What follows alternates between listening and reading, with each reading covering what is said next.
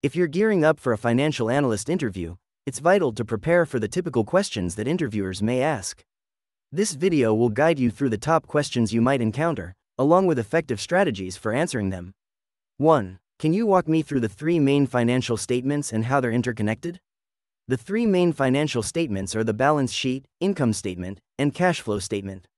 The income statement outlines a company's revenues, costs, and expenses to display its net income.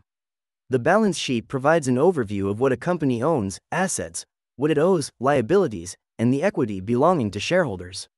The cash flow statement shows the inflow and outflow of cash from operating, investing, and financing activities. These statements are interconnected. The net income from the income statement flows into the cash flow statement as a starting point for the cash from operations. The cash flow statement's ending cash balance is also reported on the balance sheet. Changes in the balance sheet's accounts will be used to determine the cash flow from operations. Therefore, all three statements provide a comprehensive view of a company's financial health. 2. What's your approach to building a financial model from scratch? When building a financial model from scratch, I begin by understanding the objective of the model. I then gather all relevant financial data, including historical and projected figures. Based on this data, I establish assumptions that will guide my model. Next, I structure the model in a clear and logical manner that is easy to follow and understand. This usually involves setting up the income statement, balance sheet, and cash flow statement, and linking them together. I also ensure that the model is flexible enough to incorporate changes to the assumptions or data. After constructing the model, I conduct rigorous testing to ensure its accuracy. I do this by checking the mathematical formulas and the logic of the model. Any errors or inconsistencies are immediately corrected. Finally, I present the financial model to stakeholders, explaining its structure, assumptions, and findings. I also provide recommendations based on the model's outputs. This process ensures that the financial model serves its intended purpose effectively and efficiently. 3. How do you see the role of a financial analyst evolving with the advancement of AI and machine learning? The advent of AI and machine learning is rapidly changing the financial industry. In my perspective, the role of a financial analyst will not be replaced but rather enhanced. With AI handling repetitive and mundane tasks, analysts can focus on complex tasks requiring critical thinking and human judgment. Machine learning can assist in analyzing vast datasets, identifying patterns, and making predictions, but the interpretation of these findings will still require the analyst's expertise. This technology integration will undoubtedly lead to more efficient and accurate financial analysis. However, it also means analysts need to continuously develop their tech skills to stay relevant in this digital era. 4. Explain the concept of net present value, NPV, and its importance in financial analysis. Net present value, NPV, is a fundamental concept in finance that helps in determining the value of a series of future cash flows, discounted back to the present. It is used as a tool for capital budgeting and investment appraisal, allowing analysts to ascertain the profitability of potential projects or investments. One of the key advantages of using NPV is that it takes into account the time value of money, the notion that $1 today is worth more than $1 in the future. It also provides a clear measure of the expected monetary gain or loss from a project, thus aiding in decision-making processes. A positive NPV indicates that the projected earnings, in present dollars, are expected to exceed the costs, suggesting a potentially good investment. Conversely, a negative NPV implies the costs outweigh the earnings. Therefore, understanding and correctly calculating NPV is crucial in financial analysis to ensure sound and profitable financial decisions. 5. What methods do you use to forecast revenue? To predict future revenues, I typically use a combination of quantitative and qualitative methods. For example, I take into account historical trends, current market conditions, and any existing sales contracts. I also use regression analysis to identify any significant relationships between revenue and other variables, such as marketing spend or product price. In addition, I consider any industry-specific factors that might impact future sales. For instance, if the company operates in a cyclical industry, I incorporate this into my forecasts. I also take into account any planned product launches or expansions, as well as the company's overall strategic direction. Finally, I constantly monitor actual revenues against my forecasts, making adjustments as necessary to improve the accuracy of future predictions. 6. How do you account for depreciation in financial models? Depreciation is an essential aspect of financial models as it impacts a company's balance sheet, income statement, and cash flow statement. When modeling for depreciation in a company's financial model, it's incorporated as a non-cash expense on the income statement. This decreases the company's net income. However, because it's a non-cash expense, it gets added back on the cash flow statement under the cash flow from operating activities section. As for the balance sheet, the accumulated depreciation account increases by the same depreciation expense. This results in a decrease in the value of the company's fixed assets. It's important to note that different methods of depreciation can be used, such as straight line or declining balance, based on the company's policies and the nature of the asset. 7. Can you explain the difference between LIFO and FIFO inventory methods? FIFO, or first in first out, is an inventory management method where the first goods received are the first ones to be sold. This approach is often used when selling perishable goods as it ensures that older stock is sold first. On the other hand, LIFO, or last in first out, is a method where the most recently received goods are sold first. This method is typically used in industries where inventory items do not spoil and prices are rising, as it can help control tax liabilities by reporting lower income. Both methods can have a significant effect on gross profit and tax liabilities and should be chosen carefully based on the specific circumstances and nature of the business. 8. What financial ratios do you consider most important when analyzing companies' performance? Analyzing financial ratios is pivotal in assessing a company's performance. I find several ratios to be particularly essential. The profitability ratios, including gross profit margin, net profit margin, and return on equity, provide insights into a company's ability to generate profits against its expenses and equity.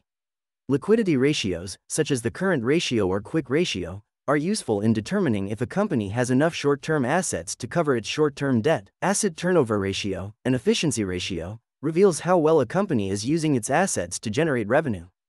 Debt ratios, like debt to equity or debt to asset, help assess the company's financial leverage and risk. Finally, valuation ratios such as P/E, price to earnings, or P/B, price to book, give a quick snapshot of the company's valuation and how it stacks up against its earnings or book value. It's crucial to remember that these ratios should not be evaluated in isolation but should be compared over time or against industry peers for a more accurate analysis. 9. How would you value a company using the discounted cash flow (DCF) method? Discounted cash flow (DCF) is a valuation method that estimates the worth of an investment based on its future cash flows. The DCF analysis finds the present value of expected future cash flows using a discount rate. A key principle of DCF is that $1 in the future is not worth as much as $1 today. To use the DCF method, first, project the cash flows the company is expected to generate in the future. This projection is usually for 5 to 10 years. Next, determine an appropriate discount rate. This rate is often the company's WACC. Then, calculate the present value of the projected cash flows and the terminal value. This gives the total DCF valuation of the company. The DCF method is complex as it depends on many assumptions and estimates. It's highly sensitive to changes in these assumptions, particularly the discount rate and the growth rate used to calculate the terminal value. Hence, while it is a powerful tool to value a company, it should be used with caution and supplemented with other valuation methods. 10. Why are you interested in this specific financial analyst position at our company? My interest in this specific financial analyst position at your company comes from the unique blend of opportunities that it provides. The position is at the intersection of my passion for finance and my desire to contribute to a dynamic team. I have always admired your company's commitment to innovation and progressive thinking. I am excited about the possibility of working with a diverse group of professionals and learning from their experiences. The role offers the perfect platform for me to apply my skills and knowledge in financial analysis, while also challenging me to grow. I am particularly drawn to the broad range of projects and the potential for personal and professional development. I believe it is a role where I can make a significant impact and drive meaningful results. 11. Describe a time when you had to present complex financial data to non-financial stakeholders. How did you approach this? During my tenure at XYZ Inc., there was an instance where I had to present a detailed financial forecast to our product team. These individuals were not familiar with financial jargon or complex financial models. My approach was to first understand their level of financial knowledge to ensure that I didn't overwhelm them with complex terms. I then tailored my presentation to focus on the key points that were most relevant to their work. I used simple language and visual aids like graphs and charts to make the data more accessible and understandable. I made sure to pause frequently to answer questions and verify their understanding. This strategy proved successful as the team was able to grasp the essence of the financial data and how it impacted their product strategy. 12. Tell me about a challenging financial analysis project you've worked on. What made it difficult and how did you overcome those challenges? My most challenging project was working on a financial model for a startup company. The difficulty lay in the lack of historical data available and the inherent unpredictability of startup ventures. I had to make assumptions based on research and industry benchmarks.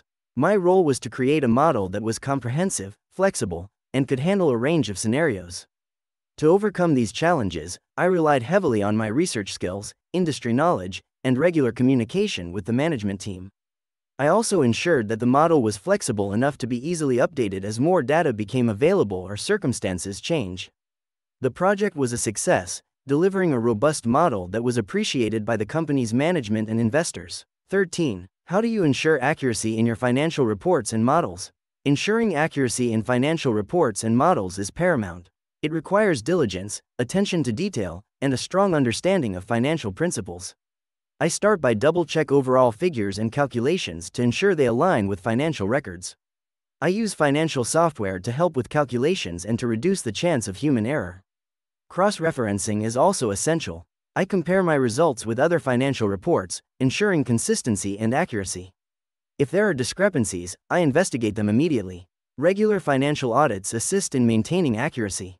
Lastly, I continuously educate myself on changes in financial regulations and accounting standards.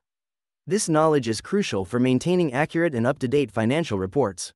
14. Can you give an example of a time when your financial analysis led to an important business decision? During my time at my previous job, I was tasked with conducting a financial analysis on the profitability of various company products.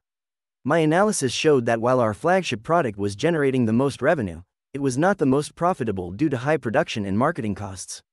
On the other hand, a less popular product had a higher profit margin. Based on my financial analysis, the company decided to shift its focus and resources towards promoting the more profitable product. This decision led to a significant increase in company profits and reaffirmed the importance of detailed financial analysis in making strategic business decisions. 15. How do you stay updated on changes in financial regulations and accounting standards? I always understood that staying updated with changes in financial regulations and accounting standards is crucial in this line of work. My primary method of staying abreast of these changes is through continuous professional development. I regularly attend seminars, webinars, and workshops organized by professional bodies and regulatory agencies. I also subscribe to relevant financial and accounting journals and newsletters, which provide timely updates on any changes in the industry. Additionally, I am an active member of several professional networks and online communities where discussions on regulatory changes take place.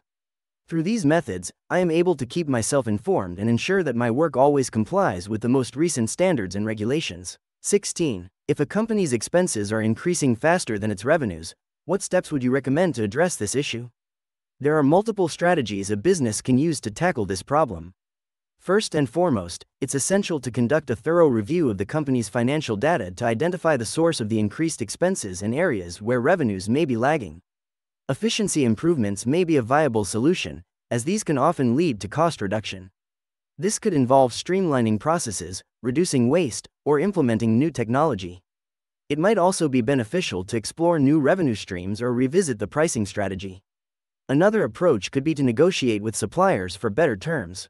Finally, it's crucial to have a solid budgeting process in place to effectively manage and control costs. 17. How would you approach analyzing a potential merger or acquisition? In analyzing a potential merger or acquisition, I would begin by assessing the strategic fit of the two companies. This involves evaluating whether the merger or acquisition would align with the company's long-term goals and strategies. Next, I would conduct a thorough financial analysis, including reviewing historical financial data, projecting future financial performance, and determining the value of the company being acquired. I would also look at non-financial factors, such as industry trends, competitive landscape, and potential synergies. Finally, I would assess the risks associated with the merger or acquisition, such as integration challenges and potential cultural clashes. This approach ensures that a comprehensive analysis is conducted, considering both the financial and strategic implications of the merger or acquisition. It also allows for informed decision-making, minimizing the risks and maximizing the potential benefits of the transaction. 18. If you noticed a significant discrepancy in financial data, what steps would you take to investigate and resolve it? When I observe a significant discrepancy in financial data, my first action would be to double-check the numbers to ensure there isn't a simple calculation error. Following that, I would delve deeper into the source of the data, examining the methods used to gather and record it. If the problem persists, I would consult colleagues or supervisors who might offer additional insights. If necessary, I would cross-reference the data with other relevant information to pinpoint the discrepancy. I would also document each step of my investigation to maintain a record of the issue and how it was resolved. 19. A manager asks you to manipulate financial data to make the company look better to investors. How would you handle this situation? As a financial analyst, it is essential to uphold the highest levels of integrity and professional ethics. If a manager asks me to manipulate financial data to mislead investors, I would firmly decline, citing the principles of honesty and transparency. It is crucial to present accurate financial information to investors so they can make informed decisions. Manipulating data not only breaches ethical standards but can also lead to serious legal consequences, damaging the company's reputation and trust. Instead of resorting to such practices, I would propose alternative strategies to improve the company's financial situation and appeal to investors, such as cost reduction or revenue enhancement plans. 20. What do you think are the most important skills for a successful financial analyst? Being a successful financial analyst requires a blend of several skills. First and foremost, analytical skills are paramount, as this role entails scrutinizing financial data and drawing actionable insights from it. Secondly, proficiency in financial software and tools is essential for efficient and accurate work. Thirdly, communication skills are key, as financial analysts often need to explain their findings to stakeholders, some of whom may not have a financial background. Attention to detail can also not be overstated. It can make the distinction between accuracy and costly errors. Lastly, a successful financial analyst should have strong problem-solving skills, as they will often have to figure out complex financial issues and make strategic recommendations. 21. What financial software and tools are you proficient in using? My proficiency extends to several financial software and tools. I'm highly skilled in using Microsoft Excel for data analysis, financial modeling, and forecasting. I am also familiar with QuickBooks for accounting purposes and SAP for enterprise resource planning. For financial analysis, I utilize software like Tableau to help visualize financial data more effectively. Usage of SQL and Python for data manipulation and automation is also part of my skill set. I am always open to learning new tools as per the business requirements. Remember, preparation is key when looking to impress potential employers. If you found this content helpful, please do hit the like button and don't forget to subscribe to our channel for more resources and guides like this one. Best of luck with your interview.